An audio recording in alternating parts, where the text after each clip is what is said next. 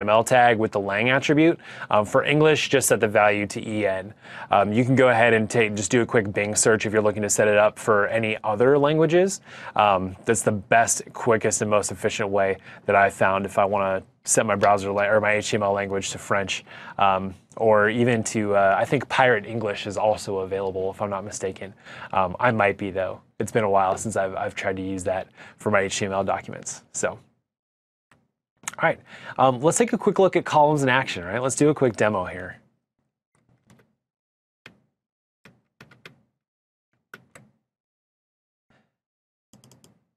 And take this full screen. All right, so notice we've got a 3 columns class. Then we also have hyphenize is our class for anything that we want to have hyphens. We're going to take a quick gander here. So we have 3 columns. We've just set up a single div.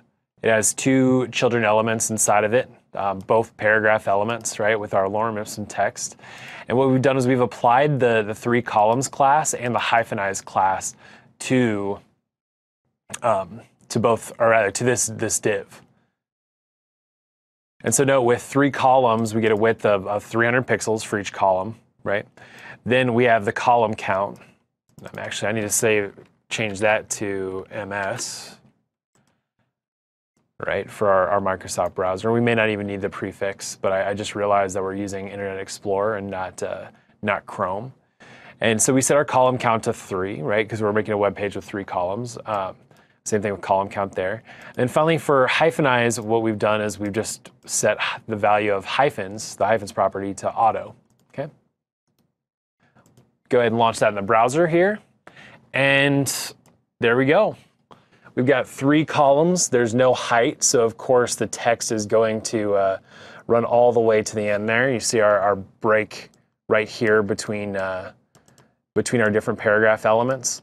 But all that content has just fit inside of 3 different columns. And of course, we can change the width of the columns or even set the height. But then, of course, we may have to worry about overflow. So what happens if we change, let's get rid of width and just do a quick little experimentation here. All right. Whoops. I'm going to go ahead and I'm going to refresh the browser. And all of a sudden, notice that all of our content is just automatically sized, right? So we just said 3 columns no matter how wide the browser is, which is pretty darn cool. I like it. Notice our hyphens are still there. Very cool stuff. Very cool stuff. All right, so let's go back to our presentation here. We're going to talk about CSS exclusions. Now, I had a problem with running the demo for this earlier, so we're probably going to skip it in this presentation, but I will point you to some really helpful information that you can use and access to experiment with CSS exclusions. An exclusion is commonly referred to as a position float, and I probably should have bolded the terms position float, right? It allows you to place an element in a specific location on a web page. So what we do is, let's say we have this blue rectangle right here, right? And I want to just place it smack dab in the center of my my web page. What happens then is that all of the text that's on the page and any other elements will wrap around it. And so you notice you have the quick brown fox jumps over the lazy dog. So we're still all on the same line here with our text, but it's just simply wrapping around this blue rectangle.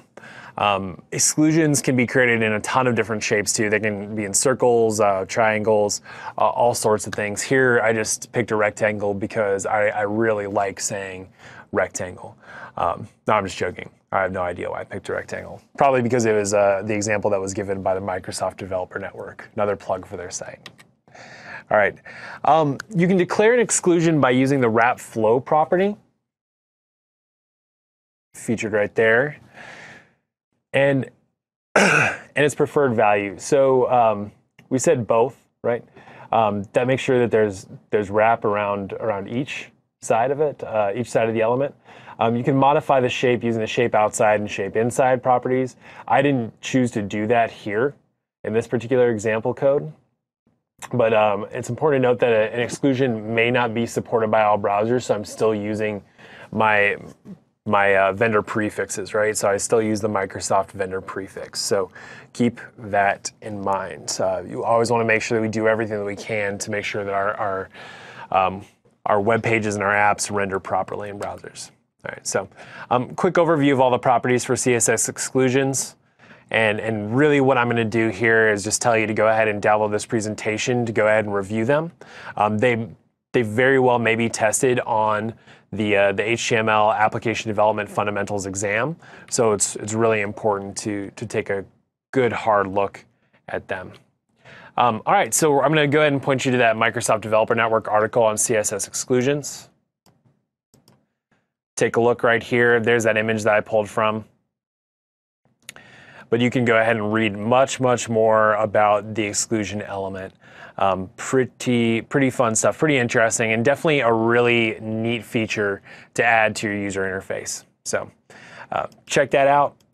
That's all we've got for this module. Quick recap. You've learned about CSS regions. We've learned about how to implement columns and hyphenation.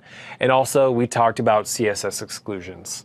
Hope to see you guys again for our next module real soon. And, keep learning.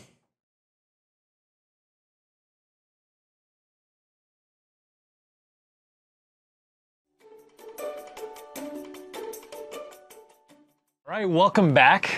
I'm Cullen. We're going to go ahead and keep on going through our fantastic HTML5 voyage here. We're coming back with Module 7 of HTML5 Application Development Fundamentals. And that means that we're going to review how to manage a graphical interface using CSS. More specifically, we're going to check out how to implement graphic effects and also look at 2D and 3D transformations, which are super fun. And I do mean super. All right, so some new effects in CSS3. You can now round corners on objects, which is exciting, right? You can make things transparent with ease. This is 50% transparent over here. You can also give things shadows, like this lovely rectangle here. And then you can also animate objects as well, right? Like this circle. I thought I'd throw a circle in there for good measure. Just like that, right? Make them bounce out of here.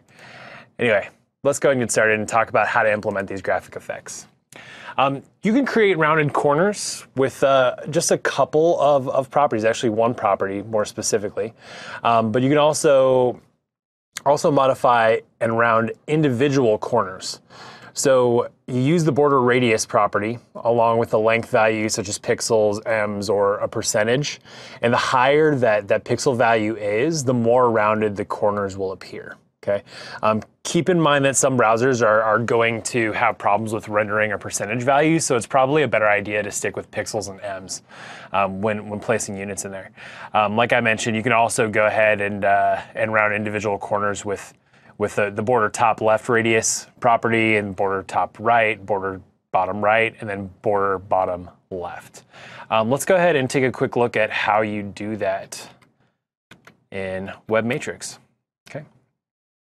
So real quickly here, just got some basic code. I'm going to drop this guy down to show a little bit more code on my screen.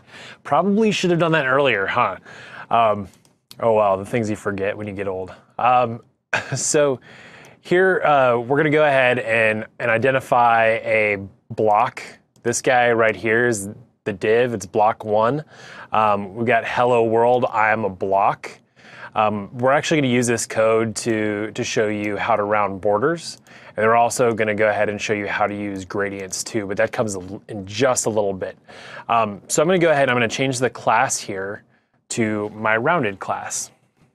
I'm going to save my file and let's take a look at the CSS real quickly. Note that the border radius here set just as in our example of 20 pixels, 20 pixels, 20 pixels, 20 pixels. I gave it a shadow, and I'm not going to let you guys see that shadow yet. That's not fair. I'm going to comment that out. And then, of course, the background of this square or this block is going to be yellow. Okay, so let's launch it in the browser, and there it is. Uh-oh. got a little bit of a rendering problem there. Our text is sticking outside of our block, and actually I can go ahead and fix that real quickly here. I'm going to add some padding. We talked about that a little bit earlier when we reviewed the CSS box model. I'm going to go ahead and add, let's do 15 pixels and see what that does for us, okay? Let's go back to our browser. Whoops. All right, let's go ahead and refresh the page and see what happens. And there we go. We fixed our problem, right? Hello world, I am a block is no longer cut off by our awesome rounded corners. So pretty easy stuff, right? I know you've been probably adding rounded corners to your shapes in PowerPoint for years. And now CSS finally allows you to catch up in your web documents a little bit more easily as well, right? All right, so let's talk about creating shadows. So let's go back to this slide right here, right? Our friend with the shadow, that's what we're gonna do. It may not look exactly like that, but gosh darn it, we're gonna try. All right, so you can add drop shadows to elements using the box shadow property. A drop shadow is just a visual effect that makes an object appear like it's floating, sort of like light is shining on the object, and then providing a shadow in the background, right? There are 6 different attributes that can be modified when using the box shadow property, and those are HShadow, which is your horizontal positioning of the shadow, or how far off from the shape itself the shadow is horizontally. The vertical shadow, which is how far off the shadow is vertically from the shape. Then you have your blur level, your spread, and then your color. And then finally you have inset as well. Today we're going to go ahead and show you just HShadow, VShadow, blur, and then color as well. Okay. All right. Real quick overview of each of those different attributes. Give you a couple of seconds to take a look at that. Don't forget that you can download these slides as well and go ahead and review these. Quick Bing search never hurts to just search for box shadow attributes, CSS. All right. Let's go ahead and demo that shadow now. I'll finally go back and uncomment the box shadow. Let's add a beautiful shadow to our lovely rounded block here. Okay, so all I did was I've got the box shadow property. I've added that to the rounded class, right, to the selector. And now we're going to go ahead and offset it horizontally by 10 pixels, vertically by 10 pixels, blur it by 8 pixels, and then go ahead and use the 808080 hexadecimal code. And that should give me some variant of gray. Of course, we'll see. If I'm wrong, don't hold it against me. So I'm going to refresh here, and there it is. Pretty cool. So now what happens if I make these HShadow values negative? I'm going to go ahead and save my file. I always kind of just wonder things, right? And no better way to learn than to experiment. Here I've got, I'm going to exit out of these old windows. Still have to refresh. And if I do that, notice what happens, right? The orientation, or rather the positioning of the shadow changes. The placement of the shape on the page does not, though. Really, really important to make sure that you remember that, okay? But go and experiment with these values. Have some fun. Get wild with shadows. I don't even know if that's really possible. Anyway, let's talk about applying transparency now. All right. In addition